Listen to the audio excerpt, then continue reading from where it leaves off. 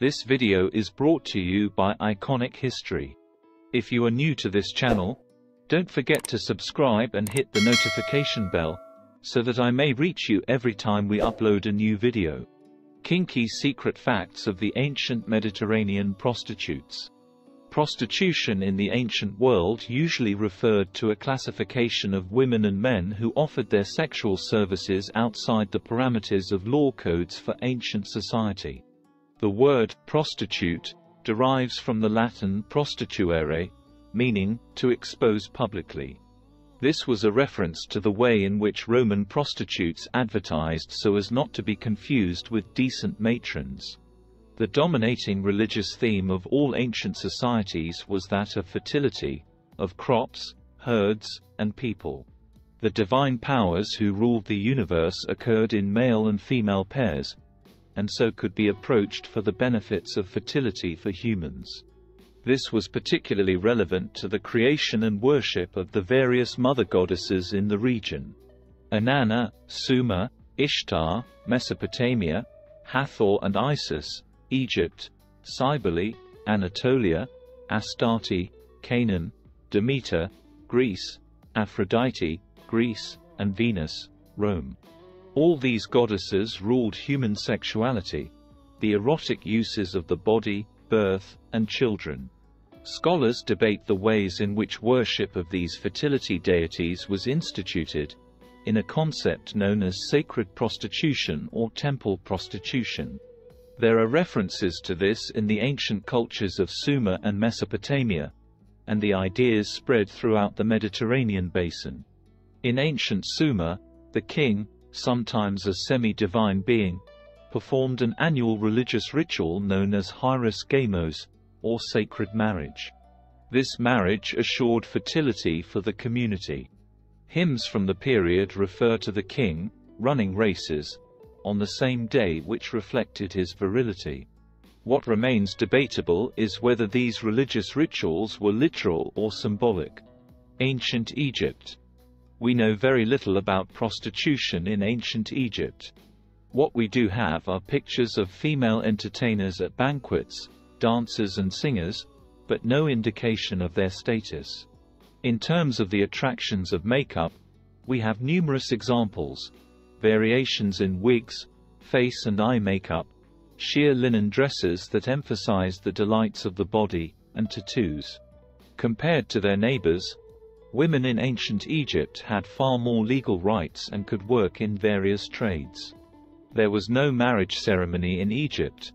Couples simply moved in together. However, monogamy was expected and encouraged. Ancient Rome. Prostitution in ancient Athens was legal. One could find porni, many of whom were slaves, in brothels, taverns, and street corners, or hire a high-class courtesan, a hetera. Rome followed many of the same concepts as Greece in relation to prostitution. Much like heterae at a Greek symposium, upper-level prostitutes also acted as entertainers at dinner parties in Rome. Voluma Cytheres, 1st century BCE, was an actress and companion of both Mark Antony and Brutus. Procea, 70s BCE, was a companion for several influential politicians, including Pompey. She was well known for her influence in Roman politics. However, many of the women working as ordinary prostitutes were slaves or ex-slaves, which meant that they were categorized as infames, those with no social standing or rights and privileges of citizens. Slaves were first and foremost property. Sex with slaves was not adultery, and there was an acceptance of sexual activity with both male and female slaves. As property, there were rules about the transference of property. Rome had a ne serva law, which said that the new owner was forbidden to hire out the slave as a prostitute. Prostitutes worked the streets on their own, or they could rent a room, usually above a tavern. The women who worked as waitresses in taverns were always associated with prostitution. Prostitutes had to be registered with the aediles. An aedile was a magistrate elected each year to oversee commercial activities, and the maintenance and public health of registered brothels and Roman baths. The public baths were areas where prostitutes also plied their trade. From the 30s CE, prostitutes had to pay an imperial tax. Some of the literature suggests that Roman prostitutes wore a brightly colored toga. White was for citizen males, but with no tunic underneath. Speculation remains that this was a Roman government edict or simply done by choice to distinguish them from other women. Nudity is often mentioned, but the slave markets also exhibited people in the nude. Roman prostitutes always turned out for the many religious festivals in the Roman Empire. As people came to the cities from the countryside, these were occasions to make extra profits. The ludi, games, of Rome were offered in combination with religious festivals that also included plays throughout the city and the ever-popular chariot races. Prostitutes awaited the crowds leaving the amphitheater each evening. They performed under the arches, and from the Latin fornix, arches, we have the word fornication. Prostitutes often were incorporated into the religious festivals, chiefly among the goddesses associated with fertility and sexual love. Many of these were festivals to Venus or Flora and were noted with temporary upending of social conventions where women celebrated, drank wine, and class status was set aside. The term for a brothel, lupanar, derived from the Latin lupa, she-wolf. The most famous lupanar is now found in the ruins of the city of Pompeii. On one side of a street, the brothel has individual cells for activity, with pictures demonstrating various sexual positions. The assumption was that this is how the brothel advertised its various services. However, the public baths in Pompeii has similar pictures in their locker room, above each cubicle. This may have been just an amusing way in which to remember where you stored your clothes while at the bath. Ancient Judaism. Prostitution in ancient Israel was not deemed a sin. The legislation in the Law of Moses that was directed to marriage and divorce utilized the concept of women as property. Women were the property of their fathers, and then handed over in a marriage contract to a husband. Adultery was related to these unions. Adultery meant the violation of another man's property. In a world without DNA tests, it was crucial that the bloodlines remained clear. Prostitutes were not under contract in a legal marriage, so sex with a prostitute was not in violation of the social codes. This does not mean that prostitutes were a favored commodity. They were at the bottom of the social ladder. The ancients did not know that semen regenerates. A man should not waste his semen outside the marriage contract. Surprisingly, the Jewish scriptures relate stories of prostitutes in what is termed a literary type as the righteous harlot. These are stories of usually Canaanite women, non-Jews, who nevertheless believe in the God of Israel. When Joshua sent spies into Jericho, the madam of the brothel, Rahab, hid them because she knew that God would give the victory to the Israelites. Judah's Canaanite daughter-in-law, Tamar, disguised herself as a harlot by the side of the road, to seduce Judah so that his line would not die out. The Hebrew word for prostitute was zonah, but we also find the word kedoshah, which means set apart, or consecrated. It usually appears in descriptions of non-Jewish women who served as servants in the fertility temples. There are references to male prostitutes, also termed kadesh, or set apart. Depending upon the context, they are referred to as sodomites. None of the daughters of Israel shall be a kedoshah, nor shall any of the sons of Israel be a kadesh. You shall not bring the hire of a prostitute, zonah, or the wages of a dog, kalev, into the house of the Lord your God to pay a vow, for both are an abomination to the Lord your God. Deuteronomy chapter 23 verses 17 to 18. With the connection to fertility deities, the prophets of Israel utilized marriage and sexual metaphors to condemn the great sin of idolatry in the land. God was presented as the bridegroom and Israel the bride, who then committed adultery by turning to other gods. In the book of the prophet Hosea, 8th century BCE, he was ordered to marry Gomer, a prostitute, as symbolic of the sins of Israel. The book of Ezekiel emphasizes the metaphors throughout. "Woe to you," declares the sovereign Lord. "At every street corner you built your lofty shrines and degraded your beauty, spreading your legs with increasing promiscuity to anyone who passed by. You engaged in prostitution with the Assyrians too, because you were insatiable. And even after that, you still were not satisfied. Then you increased your promiscuity to include Babylonia, a land of merchants, but even with this you were not satisfied. I am filled with fury against you, declares the Lord, when you do all these things, acting like a brazen prostitute." Deuteronomy chapter 16 verses 23 to 35. Prostitution in early Christianity. The common terms for prostitutes do not appear in the letters of Paul or the Gospels.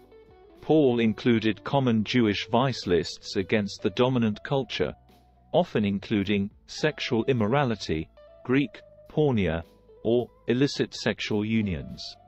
As the basis for the English word pornography, it became associated with prostitution. The only time Paul addressed prostitution per se is in 1 Corinthians chapter 6 verses 12 to 20.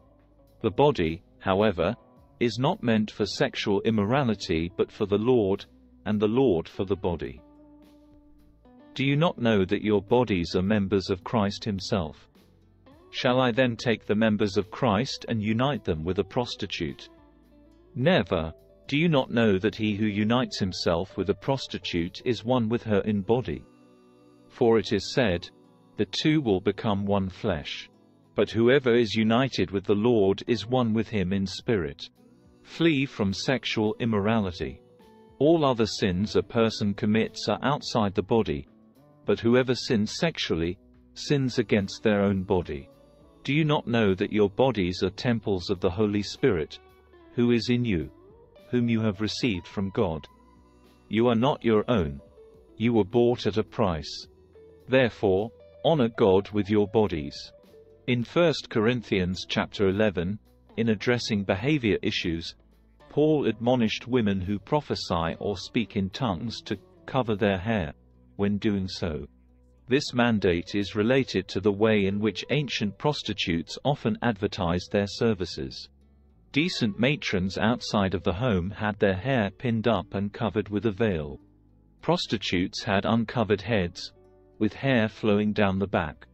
Scholars have long noted the many women that Jesus encountered in his ministry. One of the interpretive problems is that some women are simply described as sinners without detail in the Gospels.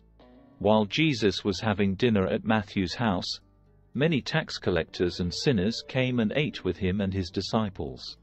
When the Pharisees saw this, they asked his disciples, "Why does your teacher eat with tax collectors and sinners?" On hearing this, Jesus said, "It is not the healthy who need a doctor, but the sick." Matthew chapter 9 verses 10 to 12. Meals were served while people lay on couches. Some interpreters of this passage claim that Jesus openly defied the social conventions by literally sharing his couch with sinners. The sinners, in this case, are understood as prostitutes. Inherent in this interpretation is a later saying in Matthew, "Truly I tell you, the tax collectors and the prostitutes are entering the kingdom of God ahead of you, the Pharisees." Matthew chapter 21 verse 31. Luke related the story of a sinful woman who anointed Jesus. A woman in that town who lived a sinful life learned that Jesus was eating at the Pharisee's house, so she came there with an alabaster jar of perfume. When the Pharisee saw this, he said to himself, "If this man were a prophet, he would know who is touching him and what kind of woman she is, that she is a sinner." Jesus turned toward the woman and said to Simon, "Do you see this woman? I came into your house. You did not give me any water for my feet, but she wet my feet with her tears and wiped them with her hair. Therefore, I tell you, her many sins have been forgiven." Then Jesus said to her, "Your sins are forgiven." In the Western tradition, Mary Magdalene is the most famous, reformed prostitute.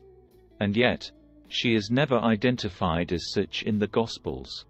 She is not named a disciple, but the Greek cognate for follower implies the same understanding. Only Luke provided any detail. Mary, called Magdalene, from whom 7 demons had gone out, and Joanna, the wife of Herod's steward Chuza, and Susanna, and many others, who provided for them out of their resources. Luke chapter 8 verses 2-3. In other words, these were women of means who contributed to the daily needs of the disciples. Mary Magdalene is mentioned in all 4 Gospels as among the first witnesses to the resurrection. Late Antiquity and the Middle Ages. After Constantine's conversion to Christianity in 312 CE, his biographer, Eusebius, claimed that he closed both brothels and the temples to Venus and other fertility goddesses. He made the point that force was not used, but that the Roman emperor wrote to the cities with the temples and encouraged the cessation of their rituals. However, it should be noted that in the later descriptions of Constantinople, now the capital of the Byzantine Empire, there are consistent references to the plethora of brothels in the city. There are stories that during the reign of Theodosius I, 379 to 395 CE, prostitutes were burned alive. Evagrius, Ecclesiastical History 3.39-41. In 529 CE, Byzantine Emperor Justinian I, r. 527 to 565 CE, penalized all trade in child prostitution. Some interesting literature in this period recounts the involvement of monks in prostitution. Typical stories have a monk visiting the baths or a brothel, and then being stricken with a sexual disease. Palladius, Lausiac History, 26. Saint Augustine of Hippo, 350 to 430 CE, explained why God permitted evil to exist. Remove prostitutes from human affairs, and you will unsettle everything because of lusts. Place them in the position of matrons, and you will dishonor these latter by disgrace and ignominy. Letter to Trigetius, 386. In other words, without prostitution, men would treat their wives like prostitutes, vitiating the command to procreate. The medieval Augustinian monk St. Thomas Aquinas, 1225–1274, paraphrased Augustine, claiming that removing prostitution would be like removing the sewers from a palace. Both would soon fill with corruption.